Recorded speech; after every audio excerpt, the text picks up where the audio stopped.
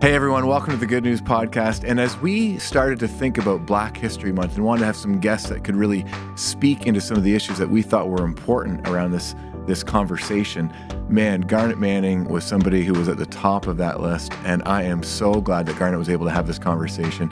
Garnett is one of the most positive people I've ever met. He's got a ton of energy. He's a man of great faith. He's just an exceptional leader. You're going to hear all that more behind what we have to say in this conversation. Let's dive in. Get ready to enjoy an amazing conversation.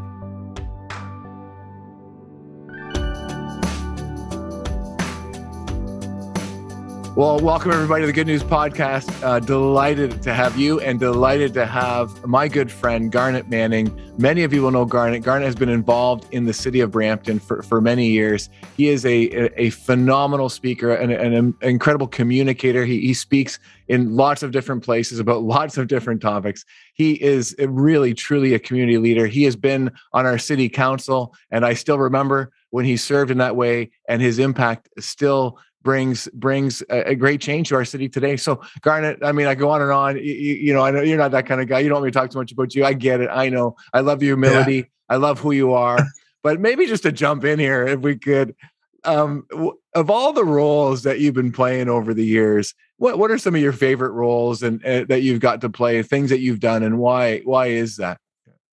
Thank you so much. Again, Pastor Jamie, you know, the respect is mutual, the love is mutual, and we go back a long way. Before I had these and before you have some of that.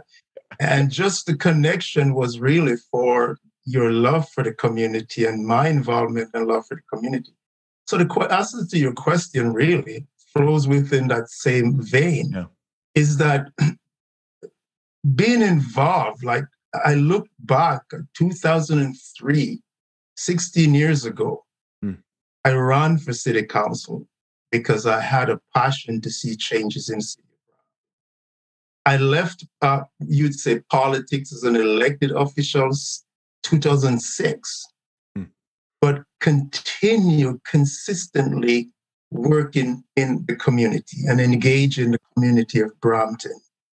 I don't think I've skipped a beat, and I look back and say, why? But so to answer your question, really, is just a consistent engagement in the city of Brampton, trying to actually see, the joy of seeing some of the things that I started out with, that I run on as a platform, the desire, seeing some of them come into fruition, even being out of office because of the consistent involvement in the city of Brampton. Just quickly before I continue to answer the question, is, I started out by heading initiatives and engaging the community.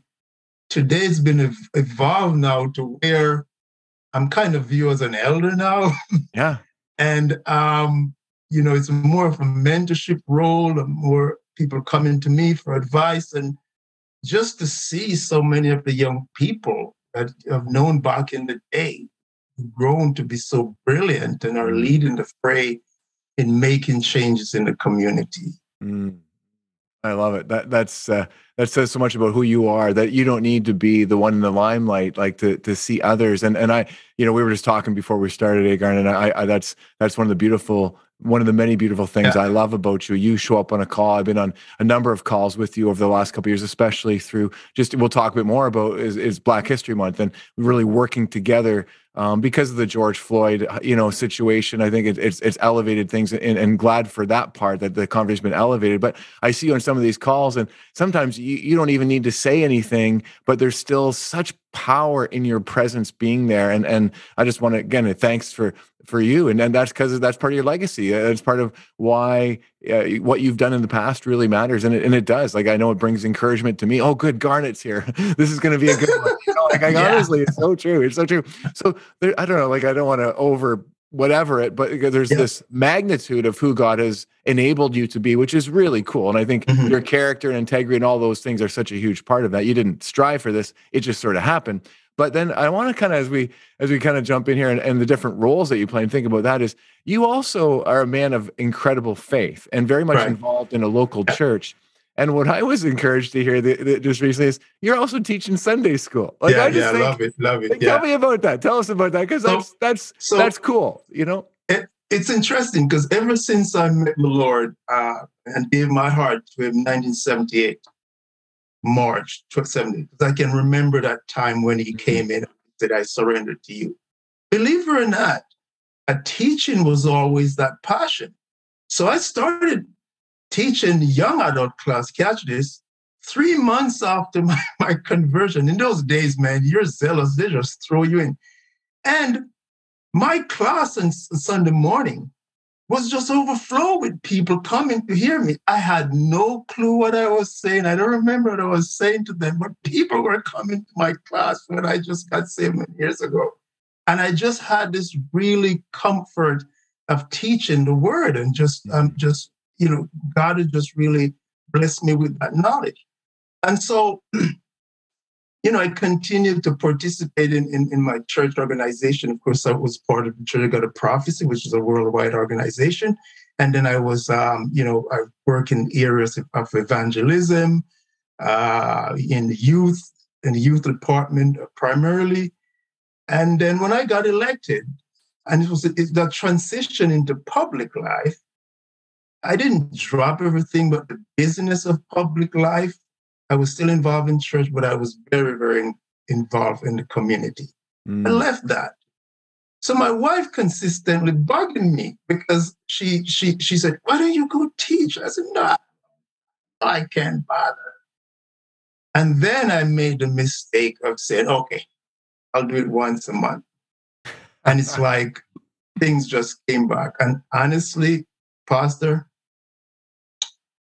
I tried to resist because they've asked me to teach. Can you teach? I said, okay, once a month, last Sunday of each month, I'll do it. I don't really want to get too deeply involved because I'm busy. But one of the greatest feeling, and best way to put it, I feel more like I'm really in my role. There's a joy that comes when I'm doing this thing. I told my wife, and she'd say, "See, I told you," and she'd say to me, like, "Wow, you were really in your flow there." I felt it, but I didn't want to engage her in that lest I got pushed more into. So I've been always saying, you're really resisting what the Lord has for you. So, it's I have to say it's just a joy, and yeah. As you know, you may not know, but I do have a bachelor in theology as well. Well, I'm not surprised. You can certainly just hear that foundation of just faith and scripture and yeah, that's awesome. Garnett, as you're talking, one of the things I'm thinking and just so aware of is sometimes those things that we most resist are those things that God most blesses once we actually enter into them and do them and as you think about your work in the community, your career, even being on council, just how, as you kind of look back now at this point, and you're still very much serving I like Craig Rochelle says, if you ain't dead, you ain't done. and I know you're far from dead and you're far from done. Like you're still doing lots, but you got a few years under your belt and you've had a lot of experiences. As you look back, where have you seen God continue to work through some of the initiatives that you've been a part of over the years here in the city, and especially as we enter into Black History Month, we're really trying to focus on it over the month of February and just not only honor that as part of this month, but really as part of a life that we are trying to live as followers of Jesus. How can we bring that kind of equality, recognizing that things are hopefully better than they once were, but definitely not where they need to be? What have you seen over the years as far as the way God's been working through some of the stuff that you've been doing? I think it's interesting. What motivated me to run for Brampton Council was just seeing how rapidly diverse Brampton was becoming and how slow Brampton leaders were to embrace change and diversity. And so the term diversity is our strength. Believe it's got to be more than just a fancy term. It has to be practical, where respect is created, where respect is given, and the creation of an atmosphere where there's a sense of belonging to all the people, honestly. So I got motivated to run a council because that would put me into a position of leadership in our city, not so much for the bylaws and all the boring stuff, because when I got into council, I realized, man, this thing is boring. Like, we spend hours debating how late somebody's dog should bark and how tall their grass should grow. And I'm figuring, man, this is it.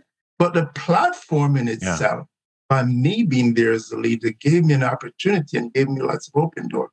So then I started out on that whole idea of let's work to make Brampton community be respected. I really believe that this is a community where the diversity can truly be strong, because it's geographically, our city is easily defined, Mayfield, 407. So within the perimeter of that city, we can experiment and we get along, work together. So we started with recreational facilities. At the time, Brampton was always focused on just a few things. Recreation centers were built with hockey rink, and that was about it. And then, basketball was played in the gym, and it was up to the teachers really to get that for you. So I came in, and again, it's, as a believer, we work with a perspective, eternal perspective, so to speak, right? So there's a basis of godliness in us. That means we're strong, we're meek, but we're not weak. But there's wisdom, because you know that you get things better when you work together with. If I'm always in your face fighting you, that alone exhausts you. You just don't want to bother with me. But wisdom is great. And if you can get people to understand why you do what you do, most people will accept that. So we were able to start with the Brampton Soccer Center that was supposed to have been an hockey arena. I was able to change that to soccer and bring more basketball on the outside. So amazing. Diversity is respected. And now today, honestly, just to answer your question, Mayor Brown is just doing an incredible job in naming parks of people of all different groups, like something we've never seen before. And, again, is just that happens because I'm working in community. I'm able to engage and able to just engage good people like himself. I can openly say he's a great guy and he's doing well and greatly intention to do well. And so I'm gravitated to that startup. And I'm seeing a lot of things happening that I dreamt of happening in the city. That's awesome, Garnett. I'm just thinking about you becoming a councilor, and I think you're right. Like the diversity of our leadership didn't reflect the diversity of our community, and we're moving, I think, in a better direction. But my sense is, I know even in our organization, it takes time for the diversity of the leadership to really reflect the diversity of the whole community. So wanted to kind of drill down that a little bit. What was because that would have been for you when you came on council then. I think as I look back, that would have been, was that a first for us to have a Black city councilor? They had a gentleman several years before me named John Shadrach. He was an alderman. In those days, they were aldermen. Okay, yeah. So when I came on the scene, it was a little bit more of a growing Brampton, and then Brampton was growing diversity. So that's why a lot of people would remember me kind of as a first, but there was a gentleman before me by the name of John Shadrach. He passed away now, and he was an alderman then. But then I'm really the second, and probably, without boasting, the most visible of them all, really, in council. So I was the only face a Black person there. As a matter of fact, it was so strange, and I tell you, the first time I got elected, I went to my job, just me heading up on the 6th floor to go to see the mayor. Mayor Fennell was mayor then. And I got tackled by a lady, man, who demanded to find out, who am I? Who are you? What are you doing up here? And she was just totally in my face. And I was kind of, I didn't really feel I need to explain anything. Yeah. But it was so unusual to see people of color in Brampton City Hall, a very diverse city, Yeah. that even a staff wanted to know what I was doing on the sixth floor. And that was really telling. Yeah. And these were some of the things you noticed. And it wasn't unusual for folks to kind of look around, what are you doing? You're in your parking spot. They're figuring what you're doing in that specific parking. Did you miss the public parking while you were into this, the exclusive parking area, and so on and so forth. So it's great now just to see how the city evolved, because that was the intention. Frustrating at times, figure it was slow in some areas, but it's just great to see things are changing now. Yeah. Absolutely. The things are changing, and I guess we do continue to hear stories today of people experiencing that kind of racism, and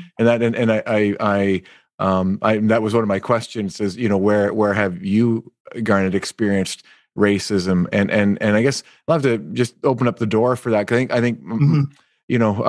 gotta tell you, like, I can't have this conversation, not confess one more time that I just did not realize that this was still the reality of our world, our culture here, even in Brampton, here, even in Canada, as much as it is. And I'm very committed as a white male to continue to be a voice and open the door for these conversations. And it seems to me one of the best places we can do is just be honest and real about it, and then talk about how can we make change? How can we bring change? Exactly.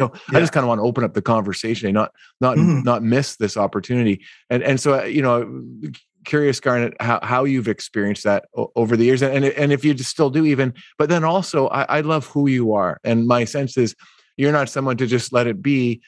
You're going to try to redeem and bring change in a very positive way. So, what have some of your experiences been, and how do you yourself personally try to lead and work at bringing the kind of change that needs to come so that there is an equality that's real for all of us? Right. So if you're in this black skin like me for over 60 years, you have a built-in mechanism to really know when you're in a racist moment. And I think a lot of black people has this situation. So not everybody who is non-black that is mean to you is racist. It's not a racist. There are jerks out there. There are people obnoxious. People are going to fuss. They're just they're not. Like, that this guy's not being upset with you because of your color. Yeah. So you can distinguish it just like that. Yeah. Having been around, there's a built-in mechanism that tells you what exactly is happening. And then you run into a situation where it's much more subtle and much more quiet, but you're in a situation. But then it's not intended. It's implicit. The dangerous one is really what's called implicit bias. So what do you see when you see 4 young black guys going down the street with a baseball bat, somebody would say? You figured you're going to a fight. 4 white guys with baseball bat, they're going to play baseball. Wow. It's implicit bias. You've built in, it's unconscious, and you don't even know that, but you perceive that because of the views that you have towards that particular group over years and years and years. So when you're faced with that situation and you walk into a room, you kind of know if people see a black guy or they see a gentleman walking in. That's implicit. And then the reaction of how they deal with you. So basically, in cases like those, you don't really need to go educate people in that situation. You got to think about the root cause of that poor individual reacting in that way, because there's no other way they're taught to react. As a leader and as one who wants to see a better world, and you may call me crazy, but I still believe in humanity, that we can build a great world for my grandchildren and my children. Amen. You work to dismantle the systems and the mentality that. Now, that's hard work. That's patience. Mm. That's hard work. That's sweat. Most people don't have time for that. I can cuss you out and I feel good and you feel bad. Mm-hmm. But that doesn't make things that make it any better. Mm-hmm. There's another one, though. If you have a chance to sit with someone, like we work together, you may want to ask that person a question. So not towards me, but I'll have had coworkers over the years who said to me, hey, they're telling me a story. Man, Garnett, I'm just having a conversation. I saw 3 black guys walking down the street, they stopped by the Tim Horton and they were drinking coffee. And I said, I'm waiting as to why the color of their skin have anything to do with these 3 guys walking down the street to the Tim Horton. What do you see? I see 3 young men playing in the street, being giddy and stupid. Mm-hmm. I don't see 3 black guys. So when you start seeing people based on their color upon an incident, then you have a problem with color. And you actually could be considered a racist because you now are describing people based on their. Again, that's where education comes in. Yeah. It takes time to so you face it, and then you face the overt one. As a matter of fact, I came to Canada in the 70s, right? 1975, many years ago. And it was interesting because looking back now, I'm thinking, why were we so funny? My brother, we would not drive our car past a police cruiser. Wow. We know we're going to get pulled over. We would not drive a car. We're living in Toronto then. We would not drive our car past a police cruiser. And we know they're going to pull us over and they ask questions and you're on your merry way. Now you kind of realize years later, these guys were really violating your rights. But you become accustomed to it so much, which is a sad part of the reality. Many of our young people have come so accustomed to this kind of stuff, they accept it as being normal. So I've experienced that as a younger person living in Yeah. And well, thanks, Garnett, because I think the more we share these stories, the awareness of everybody, regardless of the color of our skin, just increases, and we realize, okay, that's not the way we want the world to be. And I would encourage people who are listening and watching to really, really drill down into your own personal experience of that implicit bias that Garnett just really talked about. Because I think you're right, Garnett. Like that's so important to be aware of those things. And if you have them, that's something to be able to work on. That's a place of prayer. Right. Why do I think that?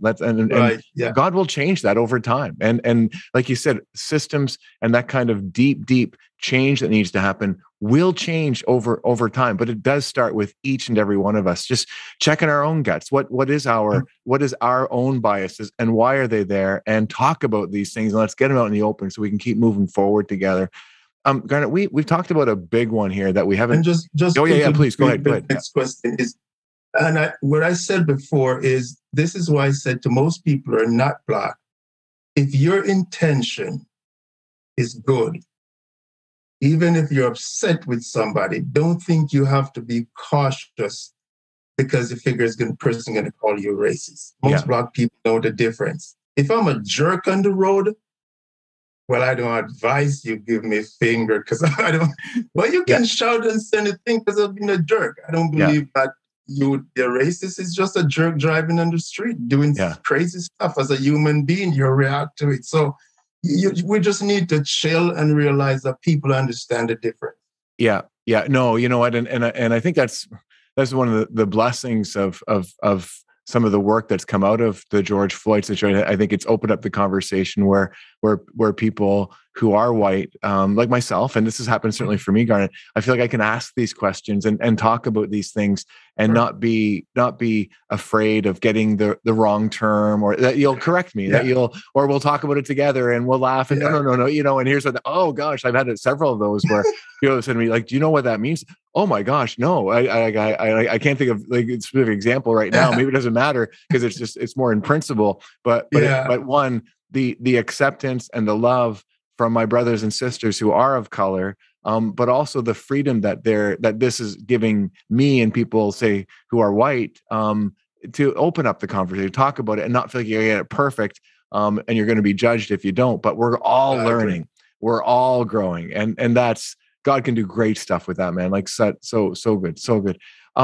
The leadership piece is really interesting to me, and I just feel like that's one of the many areas where we're not quite there yet. You know, where I know we changed our vision. We have what we call a 3-year vision script at our church, and we actually changed it over the last few years to specifically name that we need to get more diverse in our leadership. We want to become more diverse. That takes time, though. You know, it does. It takes time. It does. But what's like? Let's talk a bit about that one. Like, how do you see things changing? You know, from a diversity perspective with our leadership, but also like, how would you encourage people to rethink some of these things, and why does it matter, and how do we keep working at that and moving that in the right direction? Like, I love the example you gave when you were on council, to instead of saying, hey, we need another hockey arena, say no, we need a soccer center. We need a place where people can play basketball, because hockey isn't necessarily, it's a Canadian sport. Canada's changed, and we have a diversity, and you know, on and on. But because you had that seat, because you were a voice around that table, right, Garnett? Like you could bring that perspective. And you know, I'm not sure how the conversation went. I hope there was a sense of, oh my goodness, that makes a lot of sense. Yeah, wouldn't have thought about that. But that's why you're there. That's why we need diversity in our leadership, because people who are different from us think different things and are aware of things that maybe sometimes we aren't. So I guess, you know, just want to kind of chat a bit about this one, because to me, it's so important in bringing the kind of change that's required for the future. Well, you see that, like, okay, once you're in a position of leadership, it's a tremendous privilege and opportunity, especially if you have the ability to create change. You know, diversity, again, is important. A diverse mindset, a diverse vision. It's economically, it's good. Number one, you're getting a different perspective. No matter how you think you know the community, you don't know. You know, don't think you know. I've got it down. I read this is how these people think. No. Find people from different communities who are qualified for those positions, and put them in those positions to help grow your corporation, help grow your church, help grow your business. I mean, you can't go wrong if you do that, right? You got to invest. You got to invest in people. You got to encourage people. So, an example. So when I was in Brampton as a councilor, I did raise the issue of more people of color in leadership in the city of Brampton. I mean, it's like a slow moving. I mean, and you know, when you're one guy there trying to create a soccer center, sometimes you get a few things, you give a few things. It's like, okay, you know, that's exhausting. But when we're talking about that, some of the counselors would say, well, we don't have people coming applying for that job. So that's a justification. And then maybe it's even a sincere justification. I said, we need to be more proactive. It's not about people coming. If I walk into my bank and I see the bank does not have the face that reflects the community, it's not up to the bank to say, well, we're not getting people applying for that job. Go out there in those communities and recruit. And I know Peel Police been doing that when we raised that issue of more Black police officers who can relate to the community. They went and are recruiting bits, and they still do that for years and years, trying to diversify their force. Same situation with the Brampton Fire Department. That's like the last one to drag into this situation, but they're trying to do that. So it's leadership, bringing people on board is proactive. If you notice these days on your television, you look at these commercials, just the regular commercial, McDonald's or whatever, it's very diverse. Not only are they doing that, but they know the profitability. But you know what? You're allowing people to see themselves in a mainstream way. Mm-hmm. In time past, when you have a Black person in a commercial, it was actually more stereotypical was that particular color. He's doing something that you think, okay, that's reflective of him. Now you just see an ordinary family driving the newest Toyota, going on a camping trip. So leadership is really bringing people into the boardroom, but treat them at a level of respect where they're contributing and their contribution is accepted as viable enough to move the corporation forward. Mm-hmm, mm-hmm, mm-hmm. And you're not tokenizing them because they're brilliant enough to do that. Absolutely. Yeah. I heard terms about, well, I don't know, when people, usually the conversation that comes up when we say, well, we don't see more people of color. People talk about, well, we're looking for the most qualified. Qualification is not a question of most people of color being in any position. Mm-hmm. They're extremely bright, they're smart, they're qualified. You just need to open the door and give them that opportunity in your corporation and watch how it grows well, and everybody will be benefited from that. Yeah, no, absolutely. Oh, thanks, Garnett. I love that encouragement to be more proactive when we're trying to create diversity in our leadership circles. Because again, let's get to the root issue. Why would there not be applications? Well, maybe people have experienced racism. Maybe they don't think people would even consider them. They don't think they're worthy, perhaps. So all of that in a much deeper way, we can work to change and overcome as we be proactive to reach out. No, you are worthy. You are brilliant. Please. Apply for this. We need you to apply. You may not get it, but we need you to apply because you are definitely worth. That's so good. So, I'm dying to ask you this, Garnett, as a person of such deep faith.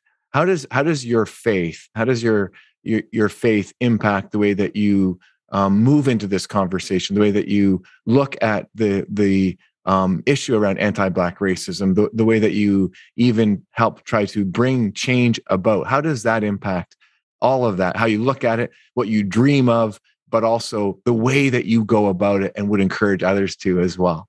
Right. And we did talk about, we really need to see change in this area, especially because, anti-Black racism still exists, and we're seeing it comes to the forefront, and the hurt and pain that it brings about the families. And for me, in this role as community leaders, at the time when I was a councilor, you could say I was a councilor for Springdale, Castlemore, which is Ward 9 and 10, but I really was a councilor for everybody, every Black person in Brampton. Because folks need to see somebody they can approach. Yeah. And so you hear a lot of the horror story, whether it be policing, whether it be in the school, and you see the unfairness and just the casual way in which people treat others without regard for their life, their livelihood, their future, and the ways, just the meanness and the casual meanness. So that needs to be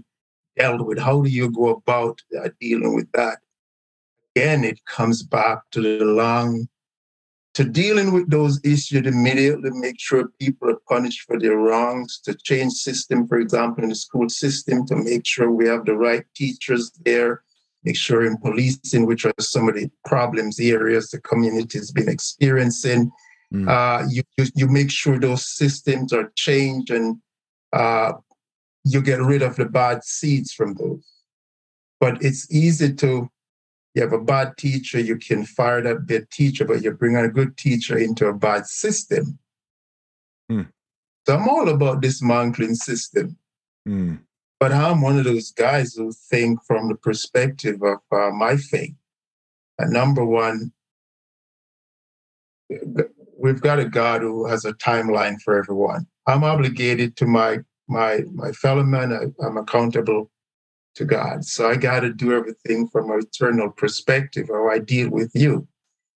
And I believe that the wisdom is given at all times, the zero in and where the deep problem is. And I think it's a matter of how you dismantle system. One thing I believe that we need to, and I think eventually some of the initiatives today is to change that for the next generation, is the notion that one race is superior to another. That's a bad thinking. That's think that supremacy mentality is one of the things that we need to get rid of and eventually dismantle. So the next generation will enter in, like Martin Luther King would say, we judge each other by the content of our character. So the next group of young people would see each other for who they are, just being friends and being. And we're seeing a lot of that happening. Yeah. There are always elements there to divide. But really, to answer the question, it's a long haul, it's patience, it's working with system, it's to position yourself in a place where you have influence to make decisions. And if you can't be there, you support good people to be in there and in those places. And I believe as we bring leadership in key areas of our community, we will begin, and with intention for change and community continue to push, we will definitely see that happen. And that's why, for me, I stand strong in my faith, but I stand strong in my advocacy as a community leader to see change. And I can do that without having to take up a sword and fight you. I just got to fight with every other thing I have except violent approach. Amen. Amen. You know, it's amazing because the word justice has been just so much more a part of my my world the last several years. I'm seeing it in scripture all the time. Almost every morning I'm doing my devotions, and you know, the Bible's talking about justice and a God who loves justice. And this is an issue around justice, and God will see it through. And we'll all play our role if we're open to that. Oh, Garnett, man, I love you. I love you so much. Thank you for who you are and all that you have done and are doing. And it's such a blessing to share our life together. I just love to close if I could. We got this little rapid fire thing we want to do because, you know, it's the Good News podcast. We want to kind of just end on some good news. And so, you know, 3 rapid fire questions, kind of like just a quick little answer for each one. What's the best thing going on these days in your home, in your family? My daughter is in law school. Nice. My daughter is in law school. She finally realized her goal to be in law school, and she just started first year in law school. Oh, that is so cool. Okay. What's the best thing going on in your neighborhood, in your community? You know, again, just having guys like you talking about the future and just enjoying people and loving people and meeting good people. You know, we're really turning the curve, man. There's a lot of folks out there who are hopeful. Well, you do it well, my man. You do it well. Okay, last one. What's the best thing you can see going on in our world these days? I would say that the lessons we're learning from COVID. Yeah. That we are not in control. God is in control. Yeah. I really believe it's his time right now, Pastor. Yeah. Always his time. Yeah. But it's so much defined. Yeah. That's where my hope is. Amen. Totally agree. Hey, well, thanks again, Garnett. Maybe that's a great place for us to pray to close here, because we got lots we talked about that's worth praying for. Yeah, for sure. Let's pray. Yeah. Oh God, thank you so much for Garnett, for his family, for his daughter. We celebrate that good news. She's going to become an incredible force through that role of being a lawyer. We have no doubt. I love where we ended here today after a really deep conversation on a topic that matters so much. We want to continue to bring change, to bring reconciliation and justice. You are a God of justice. And sometimes it can be challenging work. Sometimes we can get impatient because it's not, though hopefully we've come a long way, there's still a long way to go. And so as we work towards that, give us a resiliency and a patience and an ability to keep working at it and to trust that you are going to see this through. You're going to see us through, to open up the conversations, to change the systems, to look at those implicit biases, whatever it might be, and see you, trust you in it all. So thank you again for this opportunity to have this conversation. We pray for each listener that they'll be inspired and challenged in whatever ways you need to happen, and just entrust it all to you in Jesus' name. Amen. Blessings. Oh, thanks, Garnett, so much again for this amazing conversation. Love it. Yeah, appreciate you. Yeah. Thank you, Pastor. Appreciate you as always, and hopefully we'll see each other in person very soon. I can't wait. Yeah. And everyone, thanks so much for joining the Good News podcast today. God bless you and be with you, and may you continue the work that we've talked about here today, because we are definitely in it together. God bless you, everyone. Well, friends, one of the things I love about these podcasts is you just really never know where the conversation is going to go. Let's call it the Holy Spirit at work, perhaps.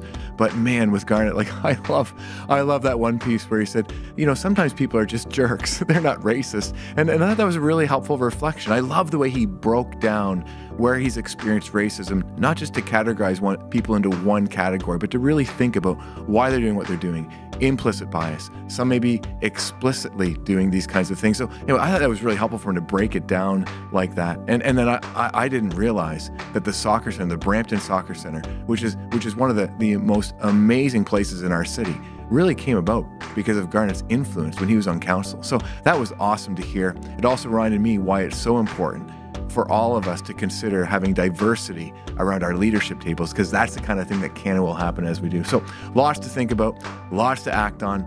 Let's continue to move forward together, friends. Thanks so much for being a part of the conversation today. Next week, don't miss it. We're going to be talking to Gwyn Chapman.